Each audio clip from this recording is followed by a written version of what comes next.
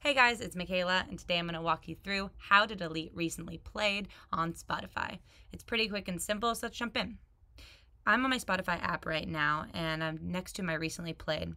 The first thing to know is that Spotify has taken away the option to go ahead and individually delete recently played songs. It's going to be there. However, there's a couple different things you can do to either hide this or, make it so that nobody can go on it at all. The first thing you can do is to go ahead and log out of your account completely and just use the free format where people can go ahead and scroll through songs and use your Spotify without it actually recording on recently played. To do that, you can go up to the top to the settings button and then scroll all the way down and you can hit log out.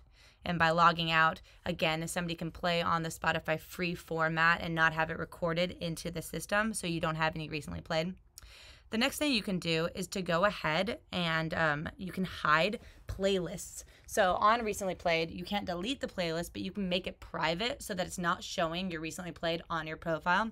So if I go to a playlist that I've made, I'll say this chill playlist, and I open it up, I can hit these three dots and then scroll down and I can make private. So basically it will still be on my recently played on my end, but on the public facing format, they cannot see that this was recently played if I go ahead and hit make private.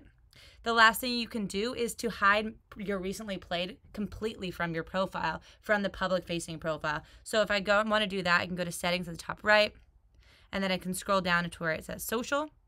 And at the very bottom, it says recently played artists. And basically, if I toggle this on, it will be on my public facing profile and people can see my recently played. However, if I toggle it off, it will be hidden from my profile and nobody can see it. So that is how you're going to be able to hide your recently played from people. Again, there's no way to actually delete it, but that is the way to hide it. If you guys have any questions on this, let us know in the comments below. If not, don't forget to like and don't forget to subscribe.